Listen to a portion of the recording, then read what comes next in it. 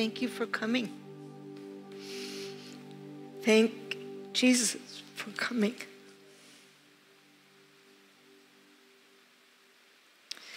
Those were really, that was a good worship service. Where are you? That was good, Ely. You did good.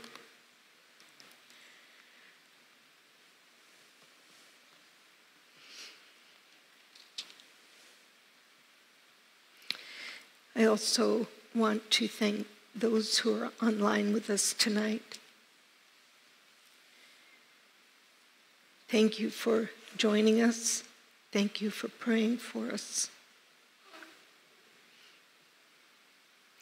Let's all pray and then we'll get started.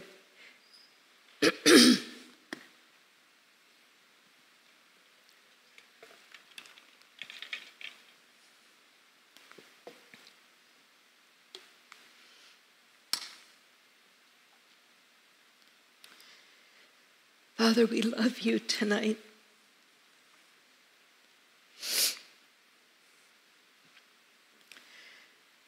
The very thought of you, the very thought of the Son brings tears. Tears of love, tears of joy, tears of thankfulness for your goodness.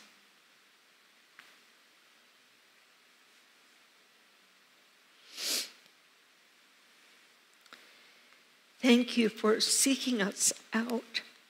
Thank you for saving us. Thank you for ripping the veil open that we may come behind the veil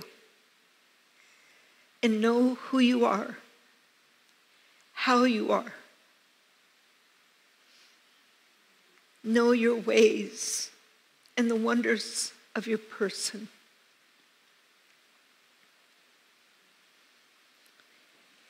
Great and mighty are you, O God. And that we know right well. But also the lover of our souls, our Father.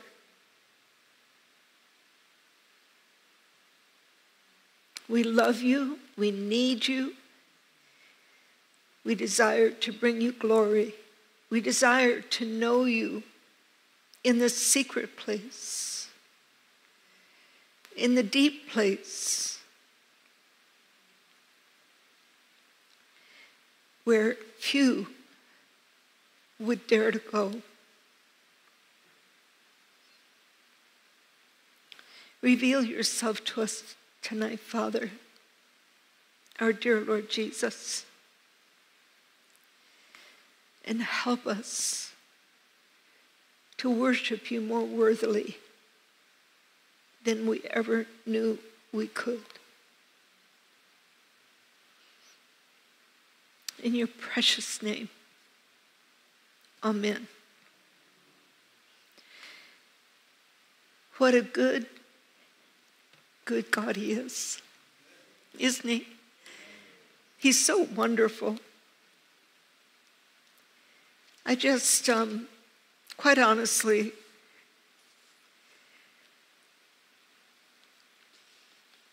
I think sometimes it just can't get better. He can't get better, but then he does. So what do you want to say? He says he's the same. He never changes. Yet our knowledge of him, the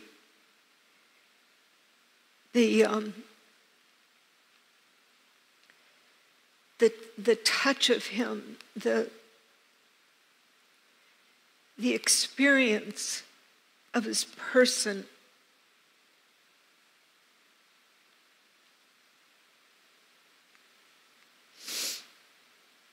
is so great. Our flesh can't handle it. Our soul can't handle it. And our spirit can only barely handle it. So what do you do with a God like that? Even people that have a lot of difficulty with authority find that God is so good. What can you complain about? He's just so wonderful.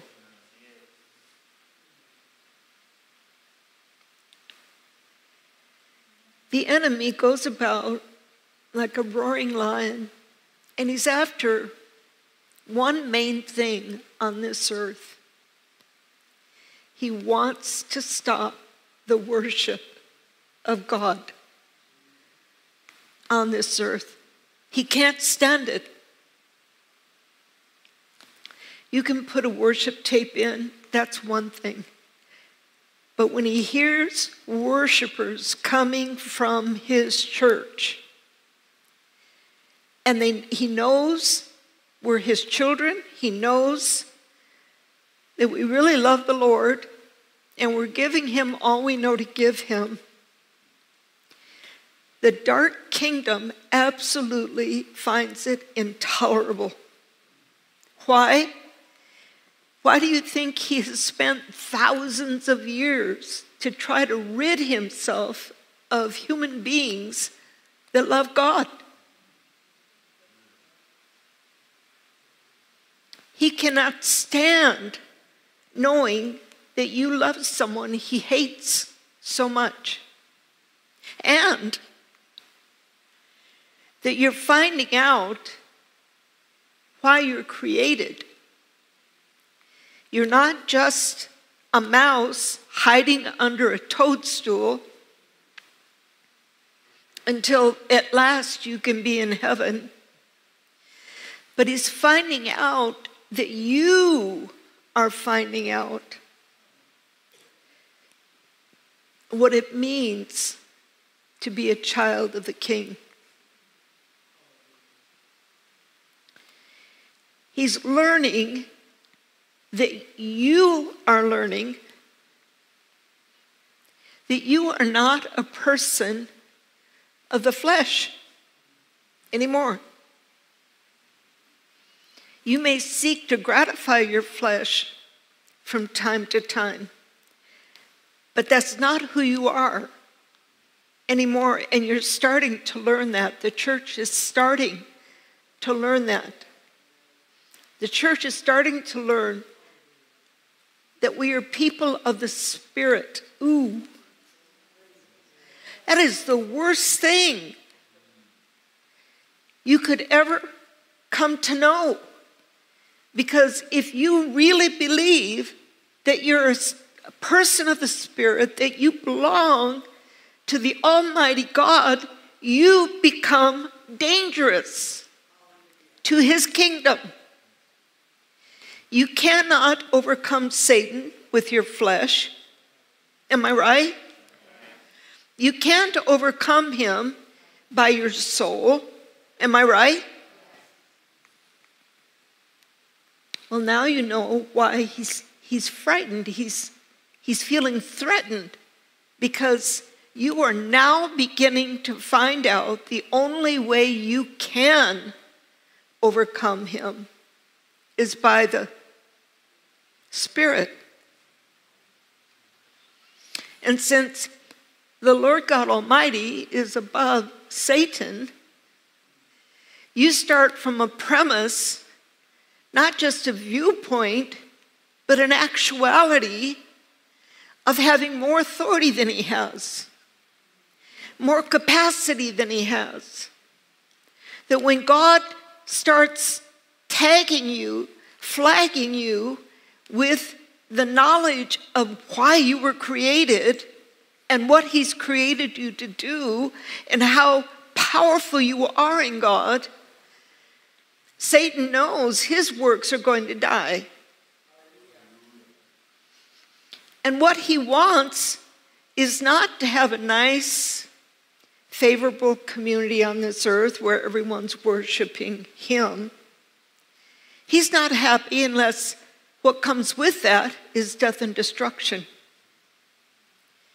So if he has a bunch of nice people on the earth there goes death and destruction. His fun is over. But when there is a church that understands whose they are, who they are, and why they are what they are, he knows the time is coming to an end. This is not a light thing. It's not a slight thing. This hour of God revealing himself to his church, that he can reveal himself through his church, is not just for the people of the world. It is also that he is demonstrating to Satan, who the king really is, and how his plans will stand regardless. And Satan cannot walk away from this earth at the end of it all with the plunder that he wants to walk away with. They're not going to spend eternity in hell talking about the great parties that they're now missing, or, the big one that got away. They're going to be mourning and grieving, getting all of their kicks out of torturing the prisoners.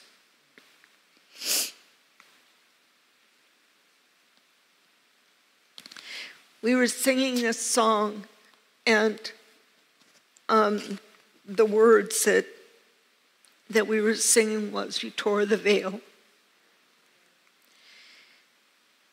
And as I looked at that upon the wall, the thought came to me. He did tear the veil. But how many of us walk through it? We're still content to live out in the court of the Gentiles and worship what is behind the veil. Do you understand what I'm saying? But to enter the presence behind the veil and know him not from afar, but face to face.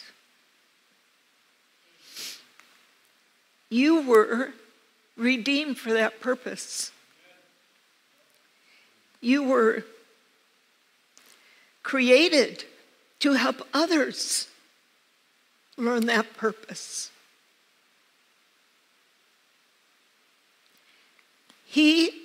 When he made Adam, of course, he knew it all. Bible tells us clearly that Jesus was crucified from the foundation of the world. This was no big, he wasn't sitting up in heaven in a quandary. Adam sinned. Eve sinned. Look at their children. Oh my gosh, it's going to be a whole world of them. What am I going to do?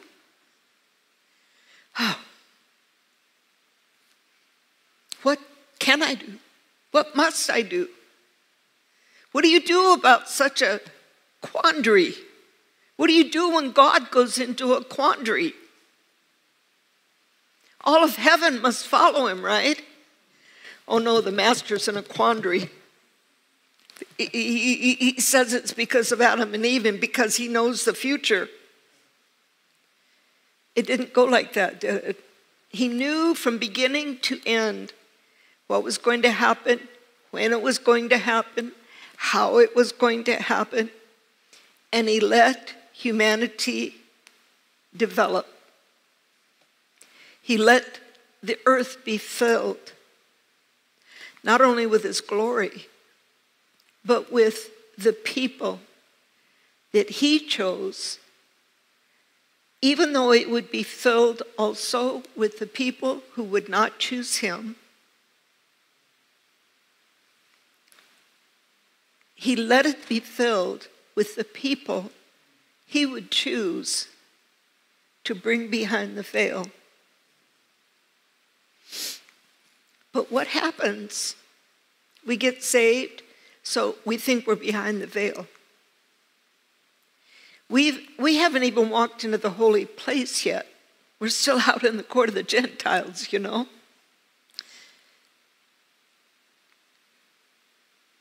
After a while, we start thinking, well, I don't know. You hear people talk about the Lord and what happens when people worship him and what can happen in prayer. Maybe you're supposed to do more than what I've been doing. Maybe there's more to being saved than what I know. So they start offering out these little 5-minute prayers. Oh God, please, thank you. And someone standing near might say, what did you pray? He knows my heart.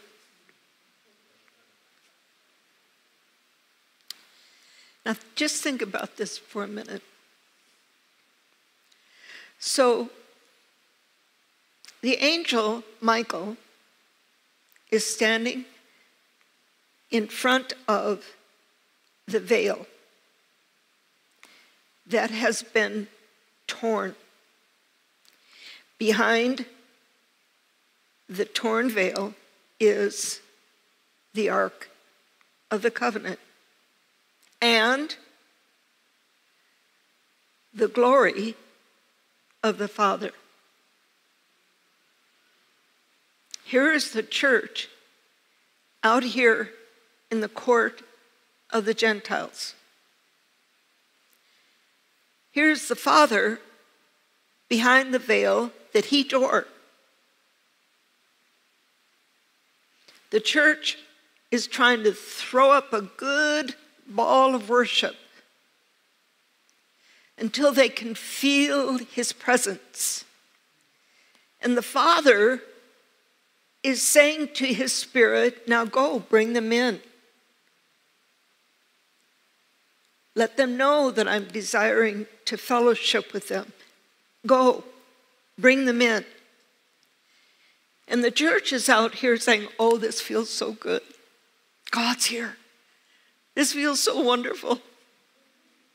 God's here. Oh, I wish I could come to church every day instead of just Sunday. God's here. And the Lord is back here saying, come. Come.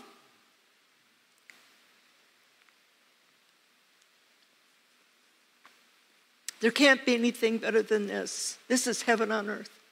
Come. There is better. I promise. There's better.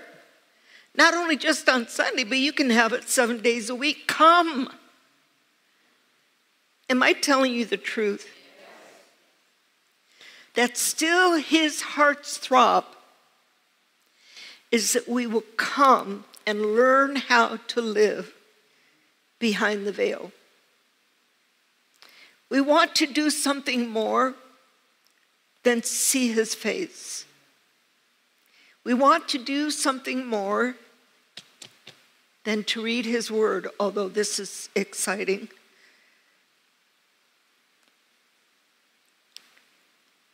He wants us to know that we can climb into the depths of who he is. Now, this mighty God of ours fills everything. There is nothing where he does not fill it. How long would it take to get to know someone like that? You could jump right into the Spirit in him and never find an end, not for eternity. How long does it take to get to know this God? Can we do it just coming to church once a week? Can we do it because we love to read the Bible. It's spirit to spirit. He gave you birth in the spirit so that you could relate to your spiritual father. He said, I'm looking for those, listen, I'm looking for those who worship me in spirit and truth. The church is out here saying, I wonder what that means. God is saying, I'm spirit, I'm truth. Let me do it through you. And we'll both find the fellowship wonderful. But just the moment of worship isn't enough. How many of you agree with that? There's got to be more. There's got to be more. And you're the only ones that can make that happen. No one can do it for you. But you must make it happen, because the loss is yours if you don't. Furthermore, God has many great things he wants to do through you, in you, and through you in the days ahead. So you won't even come into the fullness of your calling if you don't let him teach you how to walk in the Spirit. And if you don't let him teach you how to live behind the veil.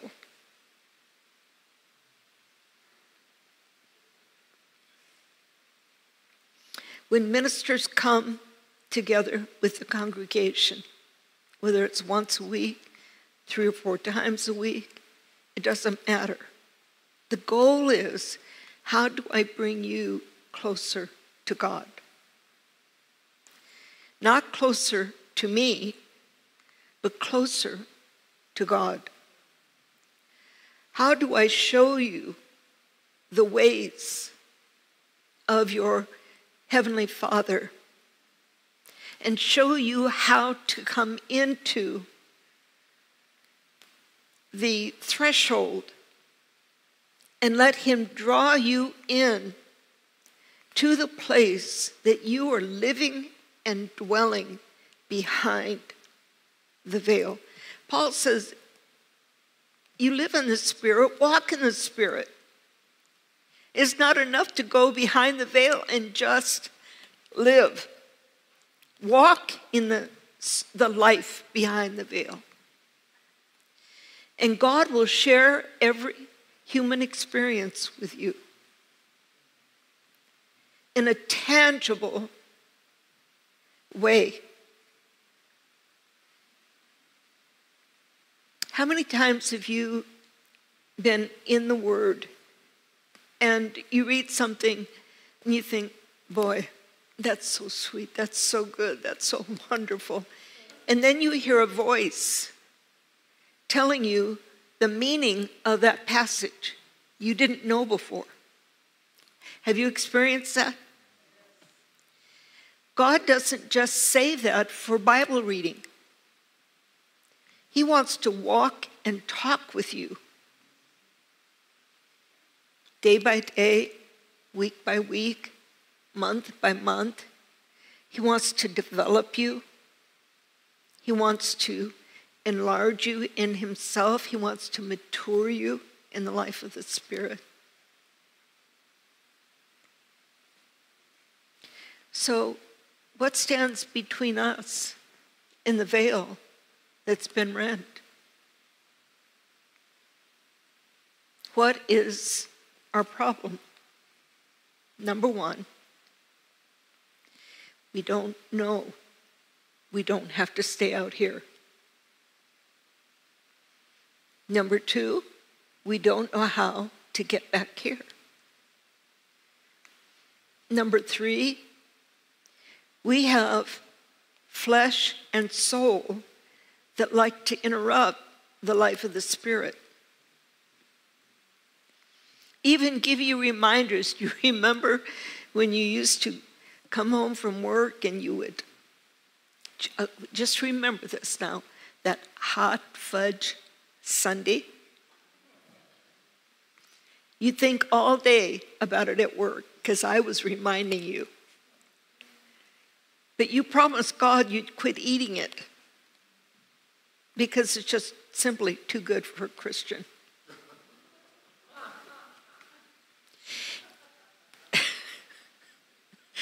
And yet every day I remind you all day long, by the time you get home, that thing is almost made for you.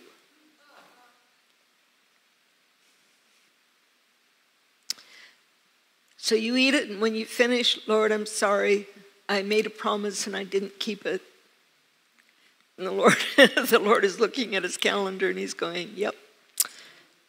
March 1st, March 3rd.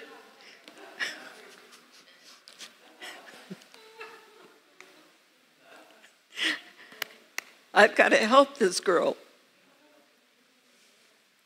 Our flesh keeps wanting to be served, right? And our soul wants a little bit of that service too. And every time that flesh gets in front of the Spirit and the soul moves out from under the protection of the Spirit, Satan can wreak havoc and we lose a little bit of ground in God. But he's so forgiving because he has a plan. He has a vision he wants you to fulfill. He has a plan of what he wants to give you here so that you'll be ready to absorb everything you're going to get at heaven early.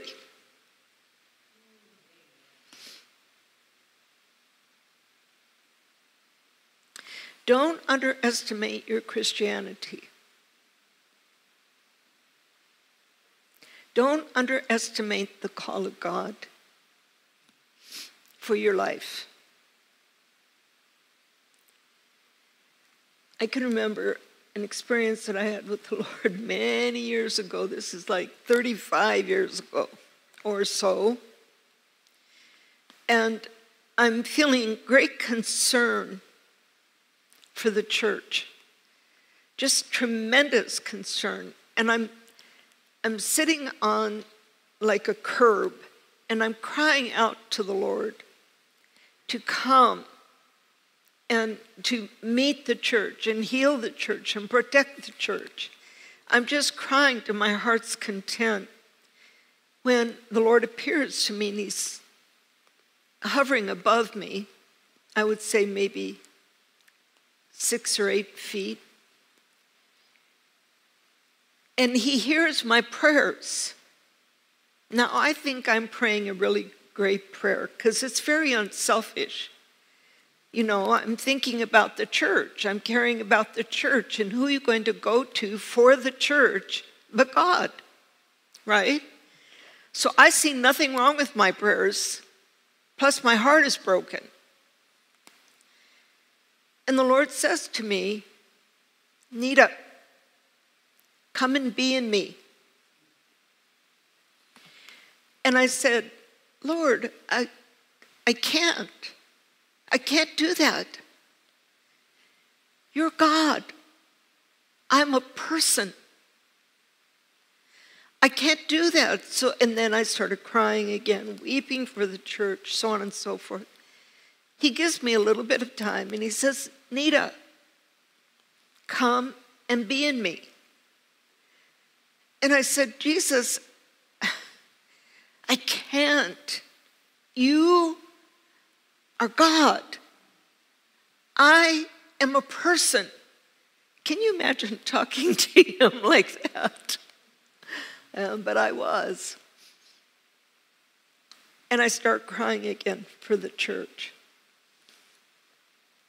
Finally, he says, Nita, very authoritative this time. Come and be in me. And before I could argue with him, I was in him. We were wholly one. You could not tell me from Christ or Christ from me. We were in union, wholly united.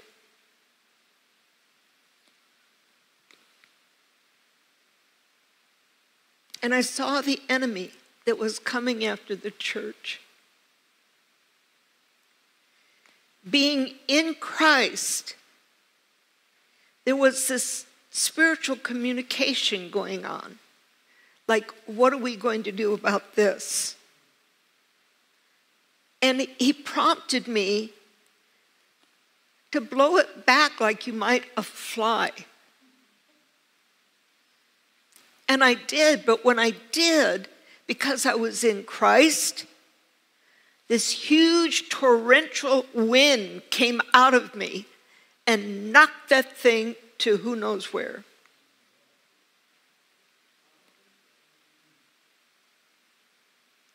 The end of the story was a lot different than I ever thought it would be at the beginning of the story.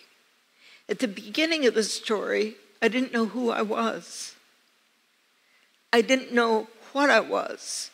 I didn't realize I was a person of the Spirit. And that just being a person of the Spirit and the child of God, it wasn't that ugly spirit of persecution that had the authority. As big as he was, and he was huge. But in Christ, I have the authority. And believe me, Satan doesn't really want you to believe that.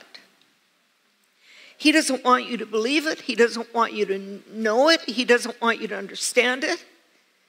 And he certainly doesn't want to see you commit to a life walking in that kind of authority. Now, here's another story that might seem a little strange, but this was something I lived. My daughter Ricky and I were headed to a place off of I-5 where I was going to be ministering. And we had her daughter with us, and she was just a little baby. And I would say maybe a year old. And she sound asleep. As we're driving up I-5 from our home in Fresno, I was getting a mammoth migraine. I mean, this migraine was so bad, I could hardly see in front of my car. And I'm thinking, how am I going to minister when I'm not sure I'm even going to get there? And I'm praying. Suddenly, I'm telling you the truth before God, what happened. I'm still stymied over it. Suddenly, my little granddaughter, maybe a year old, wakes up out of a sound sleep. I had said nothing. I was praying quietly because I didn't want to wake Tiffany up. And I hear this wee little voice saying, "Devil, let go of my grandma's head." That's all she said, and my migraine was gone.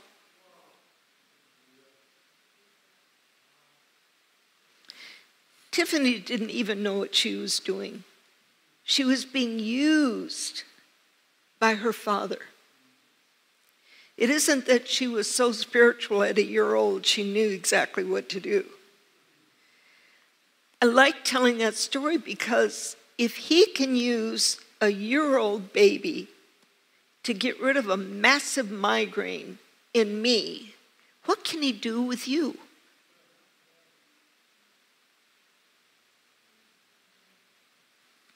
What can he do through you?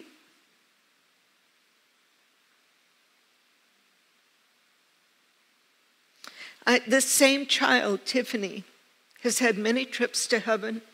She has been visited by the Lord many times at home. Of course, she's an adult now with her own children. And I can tell you different times in her life that the Lord unexpectedly used her to do things you'd never believe could come out of a child. But it isn't just for Tiffany's sake that he's doing this. It's for the sake of anyone who wants to hear it. He will use you if you are available. You don't have to be 50 years old in the Lord, or 20 years, or 10. What you do need to do is have faith. Faith that God wants to use you. Yeah, but I'm not like his disciples. The only difference between you and his disciples is they traveled with him for 3.5 years, face to face. I don't know how long you have walked with the Lord. I can remember I was telling a friend of mine, this was again many years ago. I said, have you ever thought about what it would be like to walk with Jesus like the disciples did? And my friend said, oh yes. Who hasn't thought about that?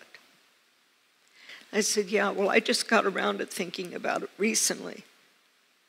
And as I said that, the Lord said to me, what you have with me right now is greater than anything they knew before my resurrection.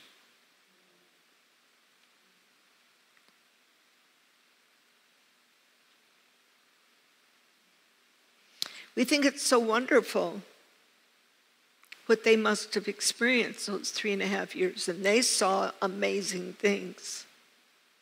But you know, all of that is inside of you. I say, all of that is inside of you. I want to read a scripture to you. And now, Israel, what does the Lord your God require of you? But reverently to fear the Lord your God.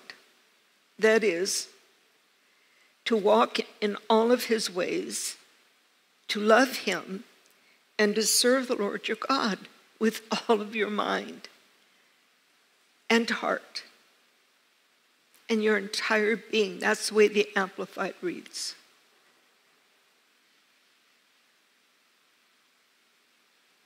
Think about that.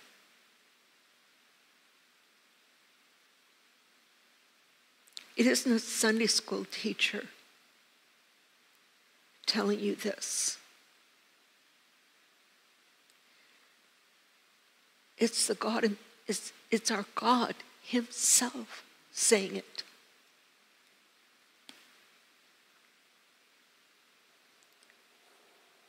Fear the Lord. Fear him. Not like a child who's afraid of getting caught. But fear him with all honor and reverence for who he is. And he says that because if you don't have the fear of the Lord, you don't dare want to get too close to him. The fear of the Lord is what protects you when you're walking closer to the Lord. And it's something you can't build up. He has to grant it. I'll say tonight, if you don't have the fear of the Lord, if you don't think you do, start praying for it. And the minute he gives it to you, your walk has a chance, has an opportunity to start developing afresh and anew.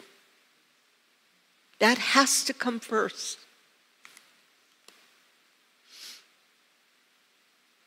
and to walk in his ways. Now, that's you. So that can be a toughie. You're accustomed to doing this, you're accustomed to doing that, and you know, well, a lot of Christians do that. That's what you tell yourself. But you know in your heart, you shouldn't be doing it. You shouldn't be yielding to that kind of stuff. You shouldn't be thinking about that kind of stuff. I'm not talking about gross sin here. I'm just talking about loving the temporal world you live in. Too much.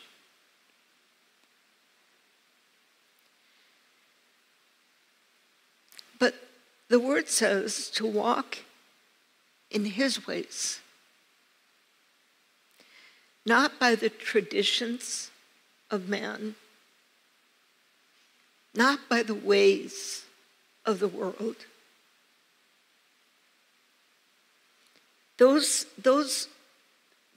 That world, that community of human beings, they think differently. They feel different. There isn't that hunger for holiness or the hunger for righteousness or the hunger to know and understand God and to please him in the things that they do. If they like it, they do it. If they don't like it, they don't do it. That's the way the world is. But that's not the way you walk with God. The way you walk with God is to give up all of those things that the world, if it likes, will do. If it doesn't, it won't. But it's according to their pleasure and their willingness to invest in that pleasure. As a Christian, we must come to a place of so loving God that we want to know and understand his ways more than anything else in our lives. I was walking along a beach, and this was the first of 3 times that the Lord spoke to me in what I'm going to share with you. I'm walking along a beach, I'm praying, and the Lord interrupted my prayers. And he said to me, Nita, would you like to come to know and love me as my son did when he was on this earth? I did the same thing I did before he took me up into him. I said, Lord, he's God. I can't come to know and love you the way he did. He's God. So I'm walking along, and he says to me again, Nita, would you like to come to know and love me as my son did when he was here on this earth? I said, Father, I would love that, but he is God. Please understand, I'm just human.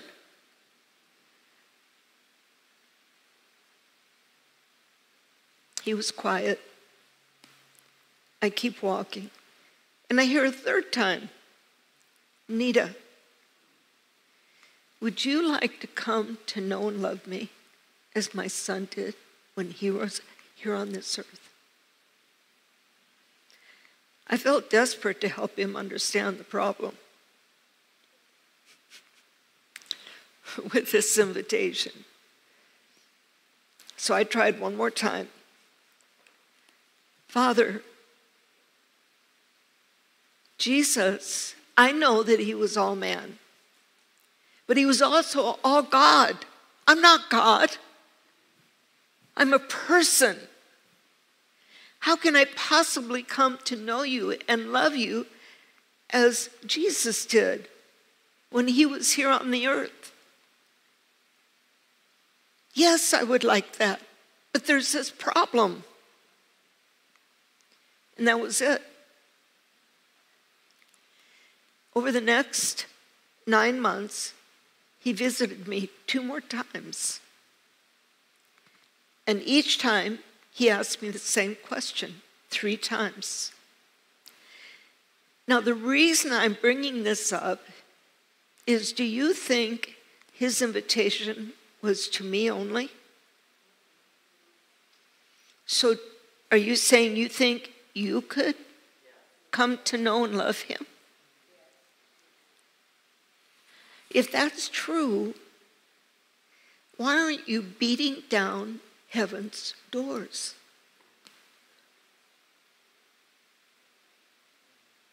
You've got an open invitation.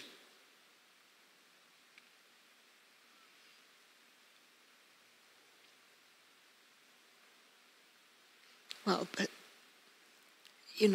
I'm pretty busy. I do have a job. I do have a family. You're never too busy for God. Even if you have to get up and pray for a couple of hours in the middle of the night.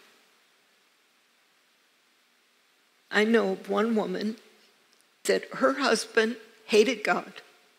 She loved him. And because he knew she prayed, he forbade her to pray. And she wept and wept and wept. Please, I have to pray, but I don't want to disobey your authority. You're my husband. She just kept praying, kept weeping, kept talking. Finally, he said, all right, 30 minutes a day and that's it.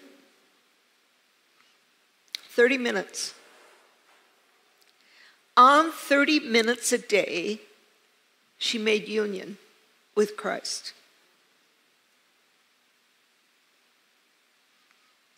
But her prayers were very deep because she knew she only had 30 minutes a day. She learned to walk with him, before him, and with him all day long in such a way that no one would know except God and her.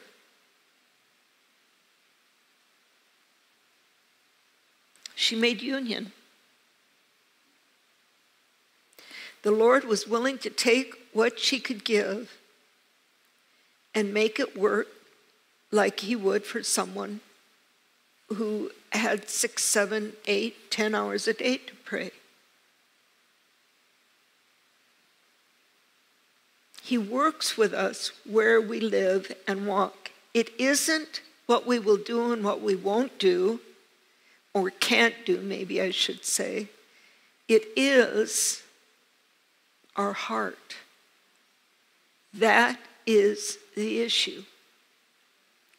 You're not going to be perfect, so give that up. And you're going to find out more and more and more the closer you walk with him, just how imperfect you are. Be okay with that.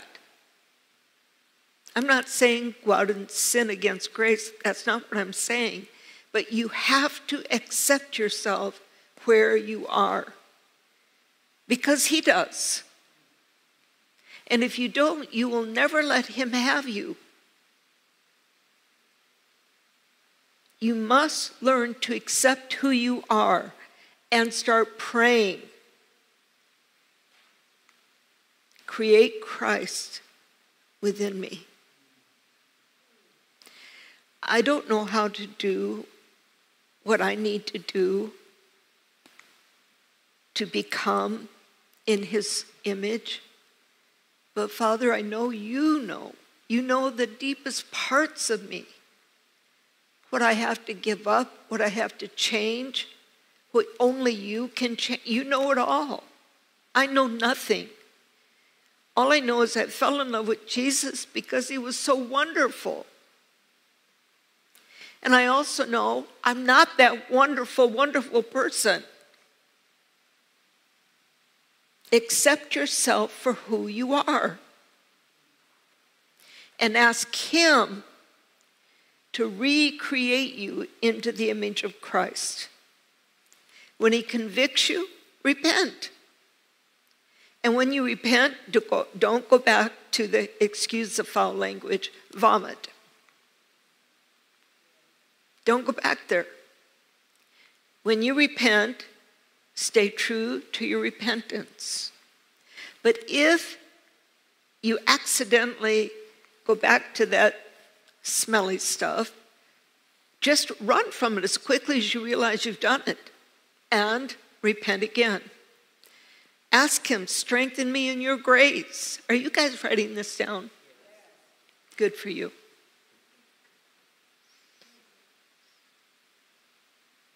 Strengthen me in your grace.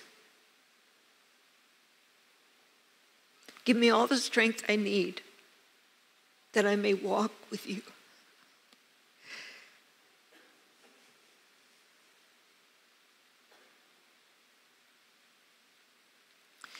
You see instances in the Bible, John the Beloved, Daniel. You see the Lord, the pre-incarnate Christ, or the Lord Jesus Christ, such as John, appearing to them. And what happens? Before they can speak a word, they're flat on their faces because of the glory that emanates from him. That is a reality. We cannot bear that glory. He has to do it in us, which he will do. What did he tell Daniel? Stand up. What did he tell John the Beloved? Stand up. And the minute those words came out of his mouth, they stood, and they could stand.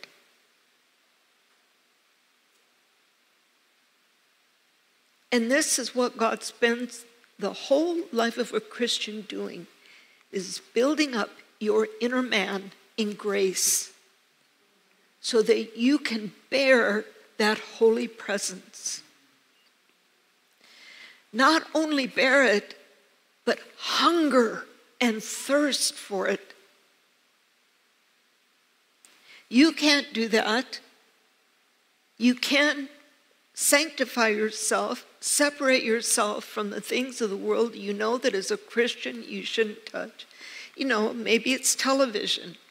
Maybe it's things on the internet that really aren't your business, and there's no reason to be engaged.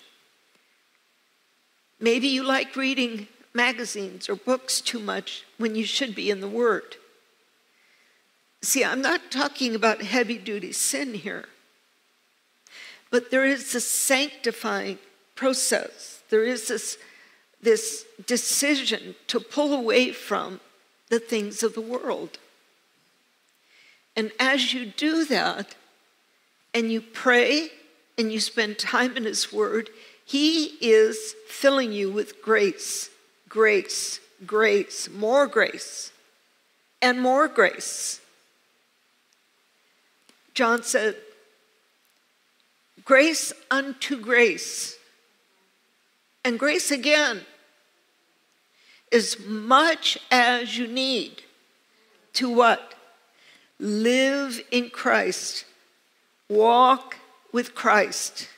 To know him intimately. You have to be totally transformed, not him. But you've got to accept that. I learned many years ago,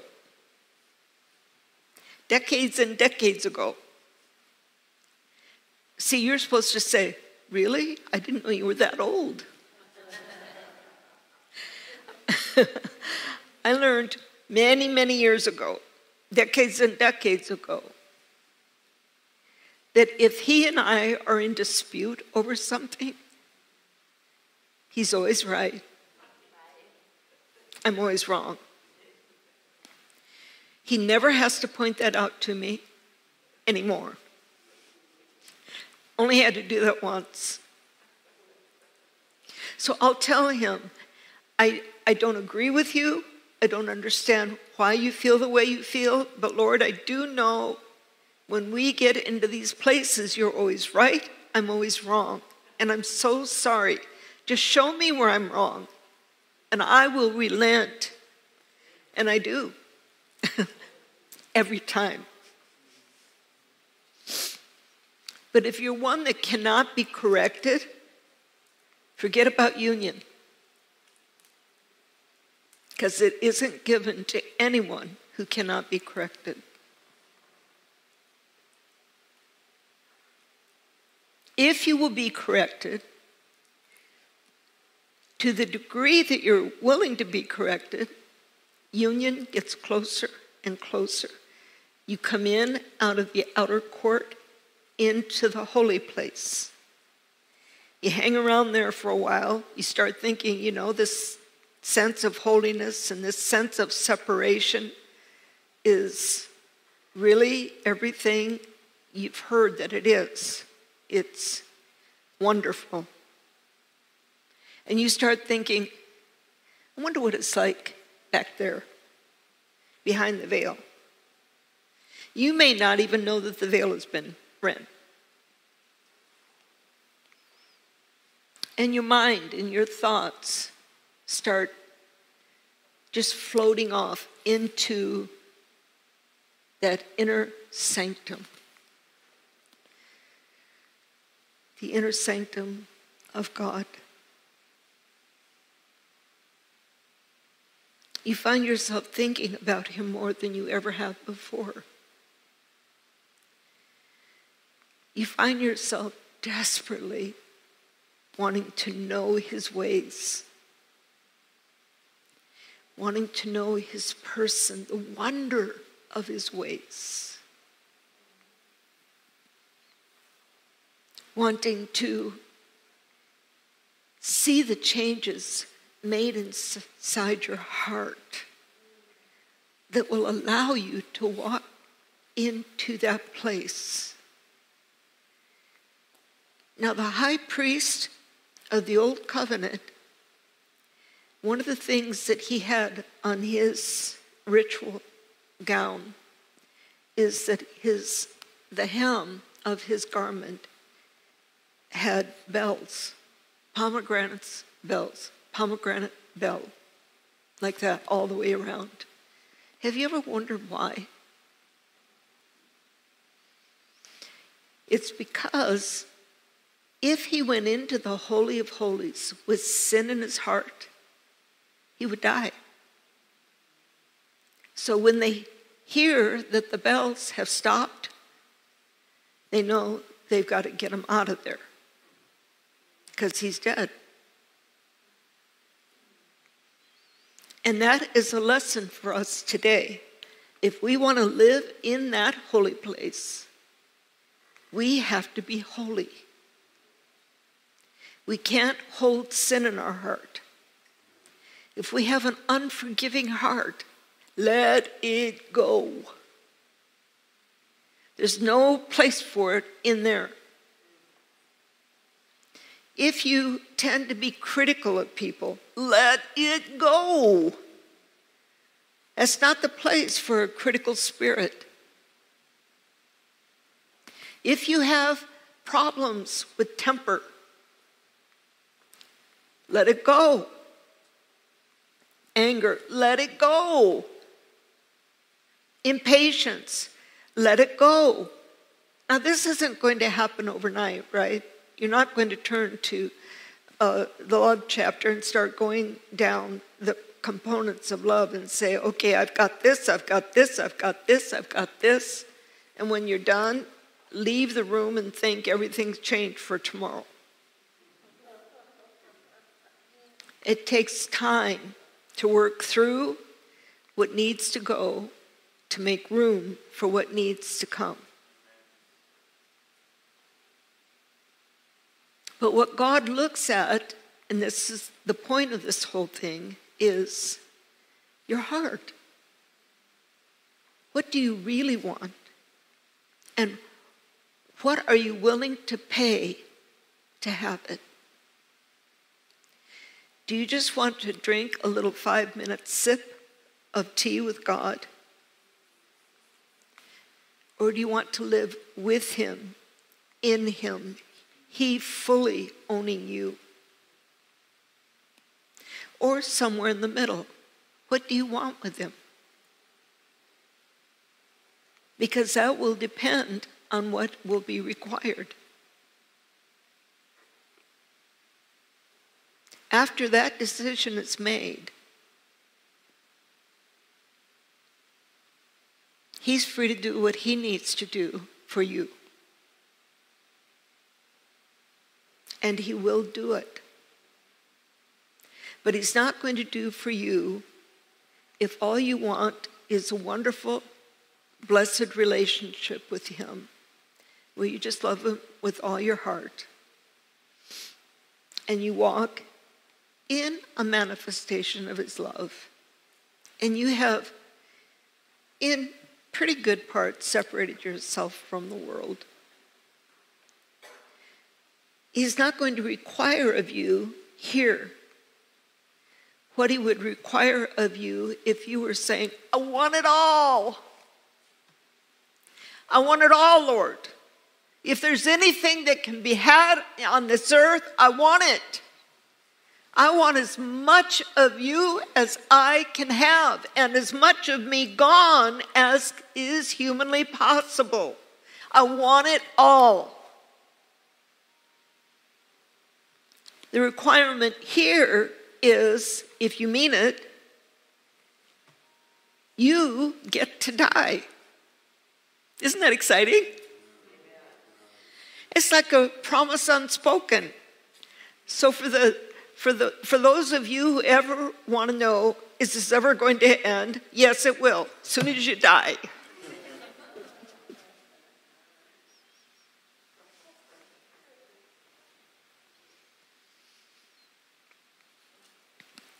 But life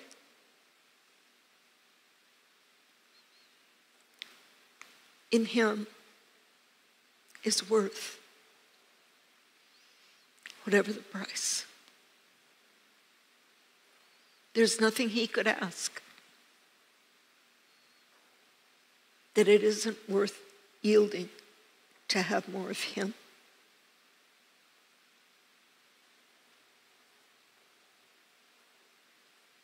He will tell you his secrets. Secrets he won't tell anyone else. Why? Because now you get close enough to hear them. He will show you things about himself he doesn't show to most people. Why? Because he knows you'll be responsible for those things. He'll use you in ways that you don't even know you're being used unless he chooses to reveal it. Can I give you an example? Do you really believe in the supernatural? I mean, really believe in the supernatural? Do you really believe that he can take your spirit and go do something with it and you wouldn't know? It is true. We had a crisis situation. I don't know, it could have been 2 years ago. And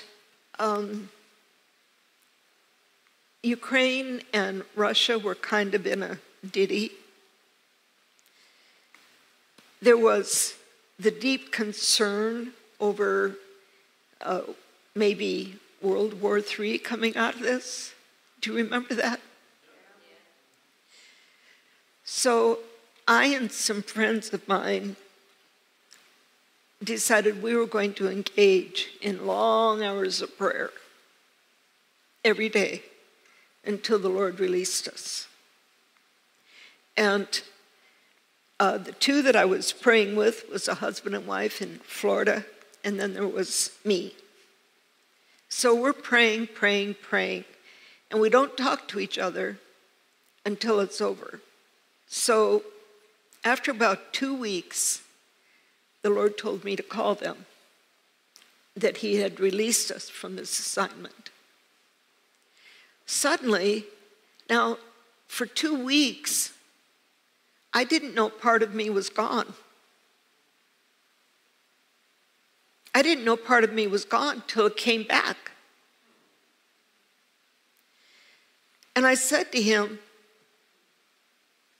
how long has this been?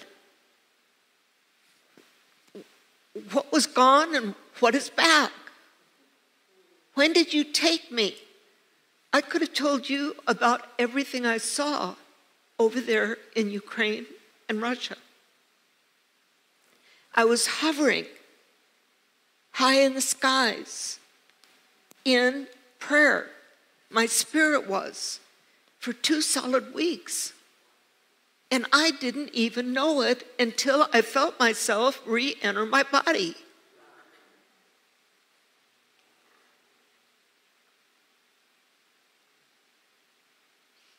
It's an amazing thing how he can do that. Now, when he has to do that, he has to leave an angel by your side. You can't be seen anywhere without that protection, or demons would come in and try to inhabit your body. So what he did on his own volition, but he protected me. And because of what I saw while I was up there hovering, I could tell you certain things about the area where there was the most commotion going on. And it was at that time I fell in love with the people I'd never met. I'd never met someone from Ukraine, but I fell in love with those people. We have a man, our worship leader, our main worship leader, who leads worship through the gatherings. He's Russian. I'd never known a Russian personally. But I fell in love with Russian people because I'd spent 2 weeks in the Spirit, loving them in the Spirit of Christ. And through that time, right after we were released, everything seemed to settle down. Do you remember that? I think it happened like around March or something a couple of years ago. Everything just settled down and it seemed like it was going to be okay. I knew there were other people up there with me. We didn't talk, but I saw them. And this is not uncommon if you're an intercessor. God will use you this way. But you have to have work done in you that you can bear that kind of activity. But if you want it, start praying for it. Ask him to do in you what you need for him to be able to use you like that. Quit looking at Christianity as we just hover in the earth down here like little ants, waiting until the time of the resurrection of us all. Look at all the bad news, ooh, yuck, ooh. But you're right there engaged in the world. And God is saying, engage me. Then you can engage the world in me. And we'll do something together. Doesn't that sound like a great program? It is. It's a great life. So is everything in the Christian's life who lives like this in God, is it all peaches and cream? No. I don't know who said no, but they're right. You're going to have conflicts. You're going to have things that you would rather not have to deal with. But he gives you the grace, and you never have to lose your peace. You never have to lose your hope. You never have to lose your faith. You certainly don't want to give up love. So things come and go. They don't scar and they don't wound like they used to before you belonged to God. Do you understand what I'm saying to you?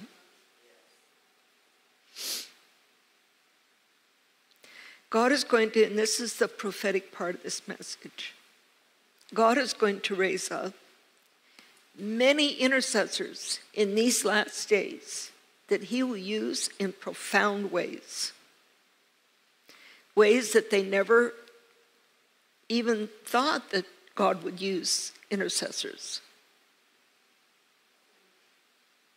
That's what he's preparing intercessors for, is to be used more greatly. It isn't so you can have, the kind of life where you're just sitting with your fishing pole on the dock, waiting for the big one. You're in battle.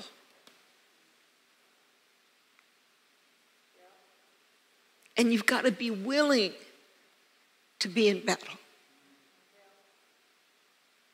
And you've got to be willing to trust God in the battles rather than, up 1 minute, down the next. You have to make these decisions as you go along. And then it's amazing. It's amazing. I can hear people talk about, 2024 and how terrible it's going to be. And I'm assuming they probably had the same information I have. And they're saying, it's going to be hard. It's going to be really hard. And yet I look at that, what I've released again and again and again, and I think, well, it was going to be really hard. It was going to be very hard. But prayer has changed that, and it's going to be cut in half. So although it's going to be hard, there are going to be some bumps, and they're going to be kind of bumpy. It's not going to be very, very hard unless you let it be. You can't be fragile. You can't decide, well, God got you. You know how the Jewish people did out there in the desert. Yeah, I know. He brought us out of Egypt to kill us here. Don't go that way. You've got to decide you're going to walk with God. You're going to walk with him in peace. You're going to walk with him in trust. And when your heart doesn't want to believe, because it takes more energy than you've got, believe. Because that's where the peace comes. And you are coming to know a God that few have the privilege to know. And you said it would be worth it. Amen. Father, you're looking for people of faith, people who are willing to draw near you and let you pour faith, trust, hope, joy, love into their hearts. You're looking for people that you can visit personally or send your angels to visit, to give you messages from heaven. And they will have the spiritual maturity to know what to do with those things. And when you say do, they will do it. And when you say don't, they won't.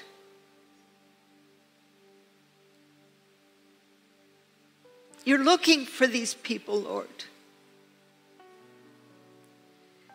The number will be comparatively small, but it's not because that's the way you designed it.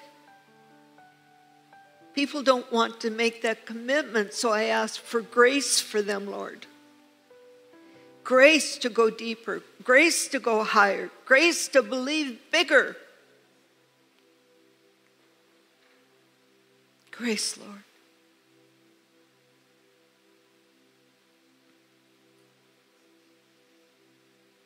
You never said it would be.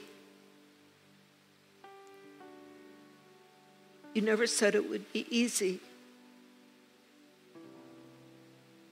But it would be doable.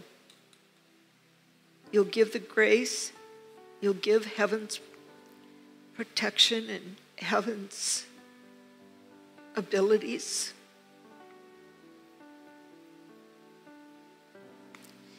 You will help them learn to believe greater and bigger of you. You want people, Lord, that you can reveal your heart to. That they can stand and walk right into the center of your heart.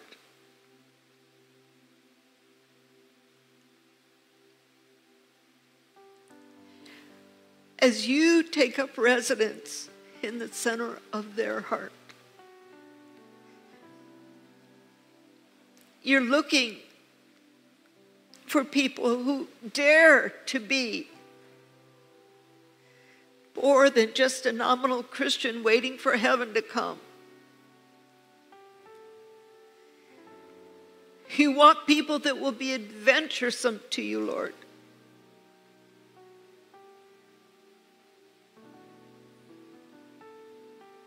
People that will trust you with everything. Everything.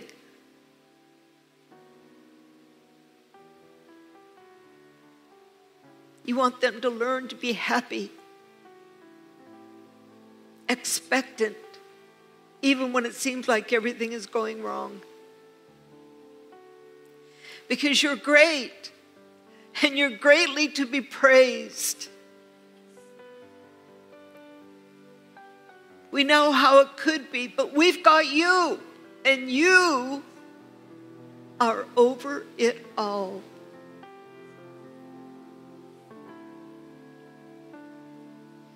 You want to help us be giants in faith. Giants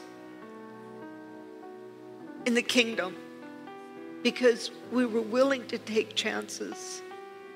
Others are not. You know who is here tonight, Lord. You know who is here online. And you know who will answer this invitation.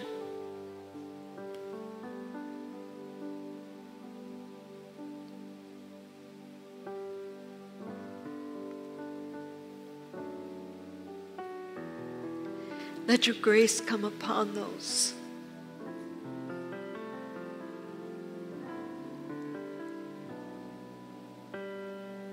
Mark their foreheads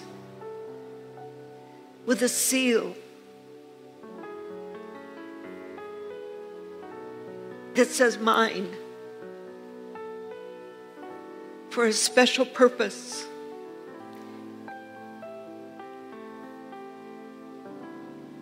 And let that seal and the life of God in that seal begin to develop them for a life there is nothing else like in this earth.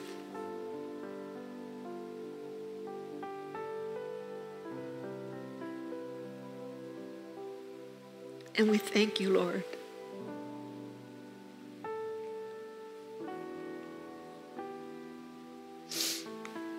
We thank you, Lord.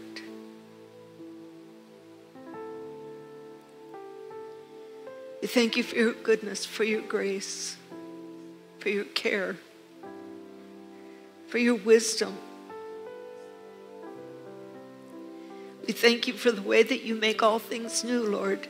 Not the way we thought, but so much better, so much greater than we ever thought it could be.